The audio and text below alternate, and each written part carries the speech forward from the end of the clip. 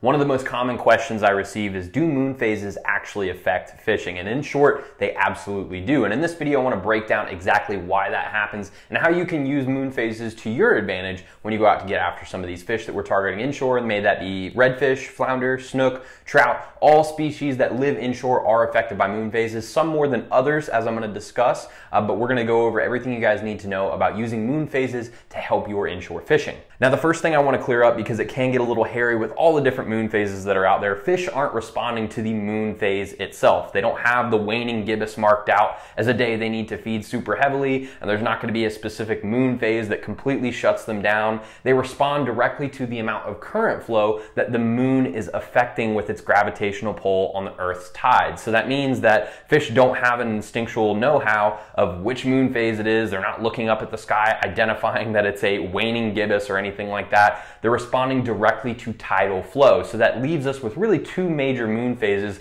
that we need to focus on, and pretty much all the rest we can toss to the side, and that's new moons and full moons. The reason for this is these are when the Earth's going to be affected by the moon's gravitational pull a little bit more than any other moon phase, new and full moons, because it's going to make the tidal flow really heavy on both incoming and outgoing tides. That's usually when we get negative tides in the winter. The spring flood tides occur on those new and full moons. That's when the most water is going to be moved by that gravitational pull. So knowing this, all we really have to know for moon phases is that there's going to be increased levels of fish activity on both new and full moons, because the tides are going to be moving more, which is going to displace bait. It's going to allow fish to access areas that have now water levels that they can traverse in that are usually dried up, or it's going to concentrate them into smaller areas. For example, in marsh creeks with those negative tides, a lot of fish will get locked into smaller pockets, and you'll find 50, 60 redfish in a hole the size of your living room. It's all about knowing how those tides are going to be affected by the moon phases,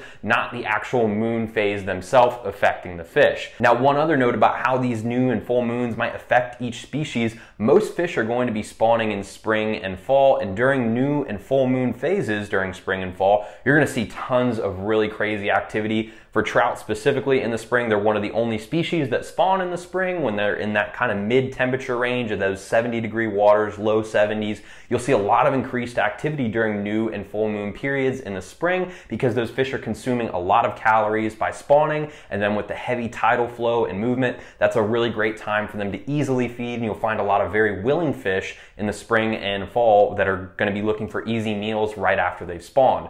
Snook and redfish, again, spawn really heavily in the fall, and we know that, again, during those new and full moon phases, they can feel that gravitational pull. It's going to disperse their eggs as wide as possible, and they need to re-up those calories after they've spent them when spawning, so they're going to easily go and feed on pretty much anything that rolls in front of their face, making it really easy for us anglers to target willing fish that aren't going to turn away from our presentations.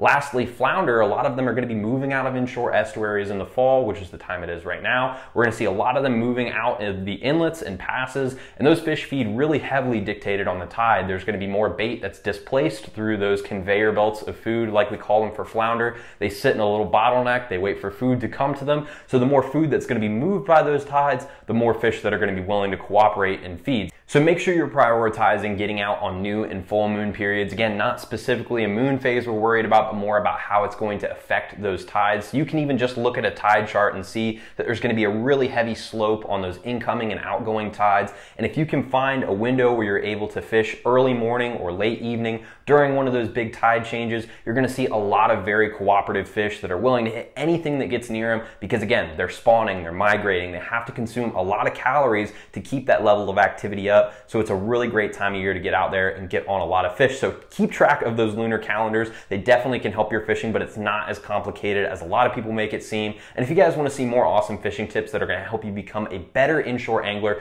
definitely check us out at saltstrong.com. And if you're new to Salt Strong, just know that we're the best online fishing club for saltwater anglers, especially if you're targeting redfish, sea trout, snook, or flounder. There's nothing else like it, and we actually guarantee that you're going to catch more fish while saving time and money. We do this with our premium education, the exclusive insider community, and huge discounts on all the tackle you'll need for inshore fishing. To learn more, go to saltstrong.com, and we hope to see you in the insider family soon.